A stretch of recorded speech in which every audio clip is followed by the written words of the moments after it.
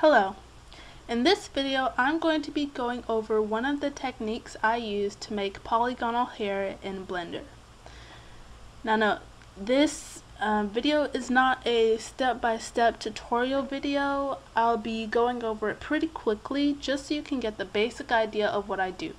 If you want to see a more detailed video on how I use this method, please leave a comment below, let me know, and I can do that. Hope you enjoy the video. Here's a preview photo to just show you what I'm going to achieve. As I said, it's nowhere near a finished project. It's just really simply showing you the method that I use. Enjoy!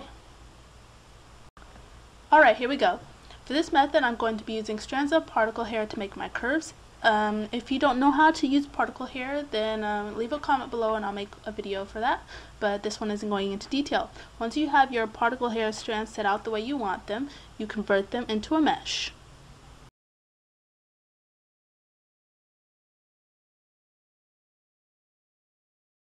Once you convert them into a mesh, we're going to be converting them into curves. So just press the space bar, search for the convert to option, and then convert it to a curve.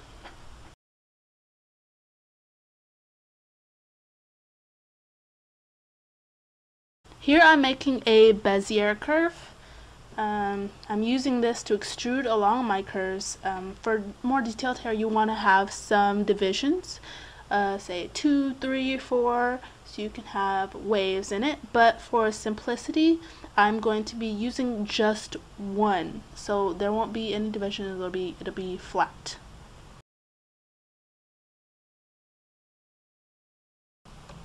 Now in order to extrude this curve along the hair curve, I go to Bevel Object and select the curve that I want to use. The next step is to convert this mesh, curved hair, into mesh. So it's now editable. You can edit it, style it however you want. It's easier if you have more divisions, more detailed hair. It'll look better. Now at this stage, I'm just going to edit the hair. I'm going to make sure that it's all coming out of the scalp. I'm going to fix the shape up. Because I don't have divisions and it's just a flat plane, I do have to do more work, maybe less. I mean, there are less points to move, but you get more shape the more divisions that you have along your extruded curve, or the Bezier curve that you're going to extrude. In this next step, I was going to taper the ends, but I forgot to do it while I was in the curved section. It's a lot easier in that you do it while you're still in the curve before you convert it to a mesh. So I went back and redid that. So here, while I'm still in the curved mode, I go into editing, I select all of the tips, and then using proportional editing, the proportional editing tool, I scale down the tips so that they are nice and tapered.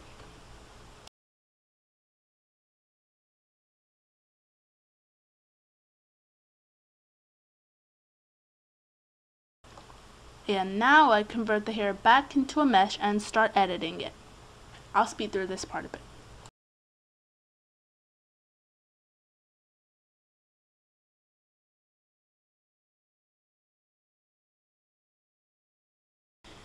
Here I am adding a subdivision modifier so that the hair is all nice and smoothed out. And I also changed the shading view to smooth instead of solid.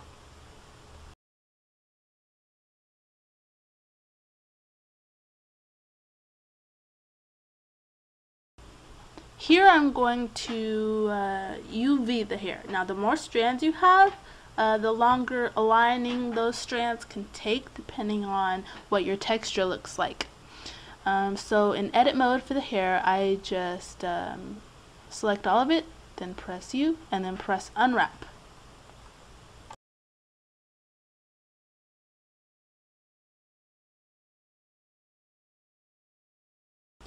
Now I'm going to add the material for the hair.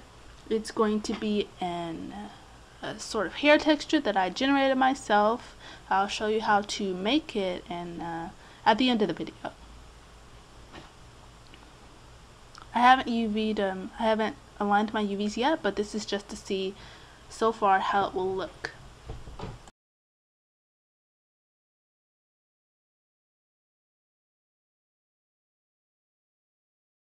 Now at this point I'm going to fix my UV so that the hair looks better. I'm going to select one side with my brush selection tool, which is the C tool. I'm going to go turn off proportional editing, and I'm going to scale on the, what is that, the X axis to 0 to straighten it out. And I'm going to do that to the other side, and I'm going to do that to all of them until they're all lined up.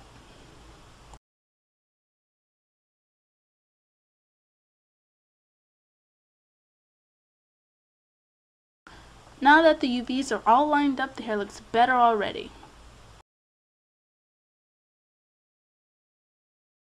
Next, I'm going to add a solidify modifier. This will add thickness to the hair. Now, when using this method, unless you redo the UVs to accommodate this other side, there will be some stretching along the edge. But because of the way I did this, you can't really tell, and it's simple anyway, so I'm not going to stress it.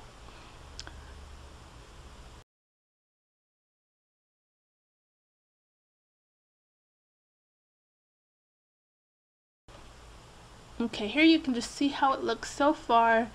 Good, but there could be a little more volume. I mean, there's not too much you can do because this is flat. I didn't do divisions like I said. So I'm going to go into sculpt mode and edit it how I see fit.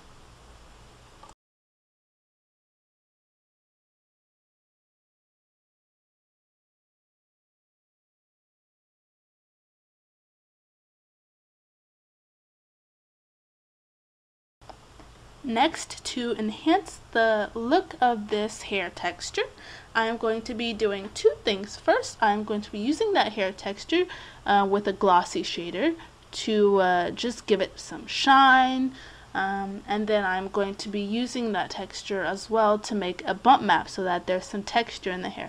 So just follow along with how I set up my nodes, and you should get some pretty good results.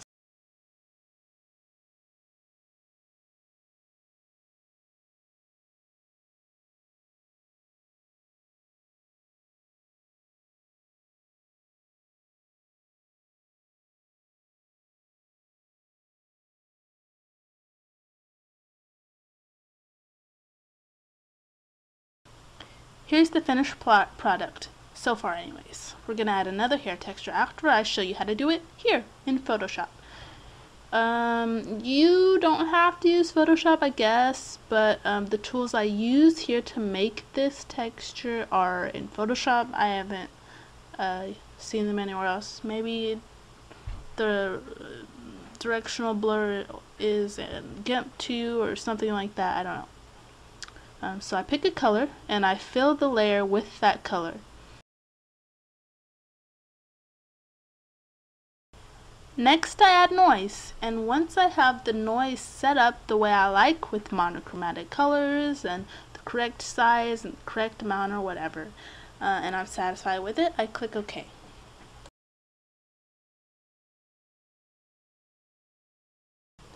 Next, I go into blur and add motion blur. This gives it the strand effect. I choose which direction I want my hair to go towards, up and down or left to right, and then how much blur I want, and then I click OK.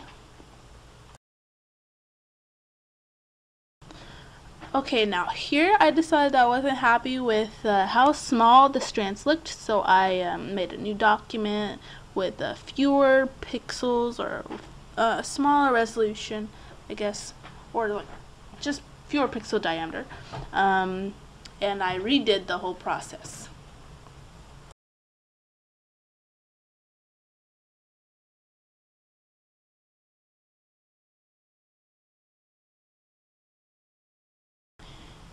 Now I am using the transform tool to get rid of those blurry edges on top and bottom. but they'll be gone by the end anyways because I'm going to be making the texture bigger.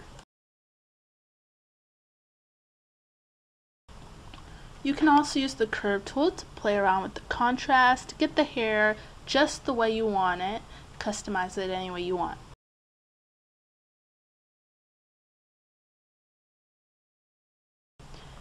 Now here's the texture I had before. As you can see, it's more dramatic. There's more colors in there.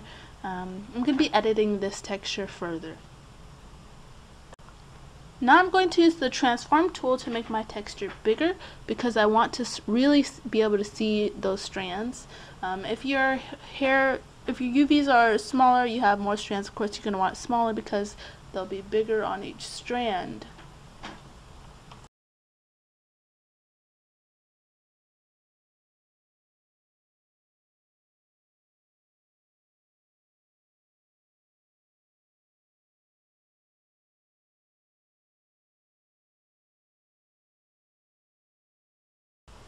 Here I'm using Smart Sharpen to just further customize and decide, how I want my hair. Basically just tweaking here and there, adjusting the color, sharpness, the blurriness, contrast, and stuff like that. And the hue and saturation tool always comes in handy.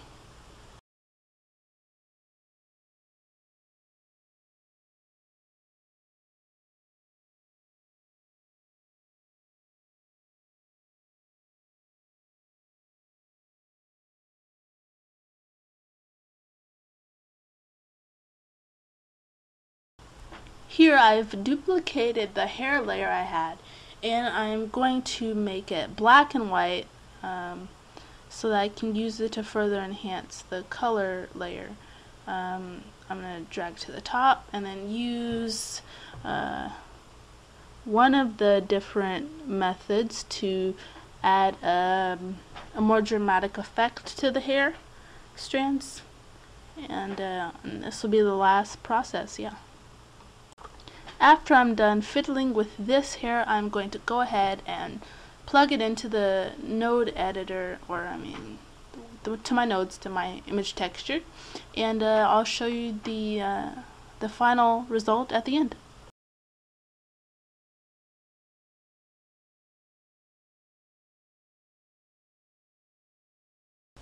Here is the second hair texture that we just made. I hope you enjoyed this video. If you liked it, please let me know. Also leave a comment if you want to see more detailed videos. I would be happy to make them. Thanks for watching.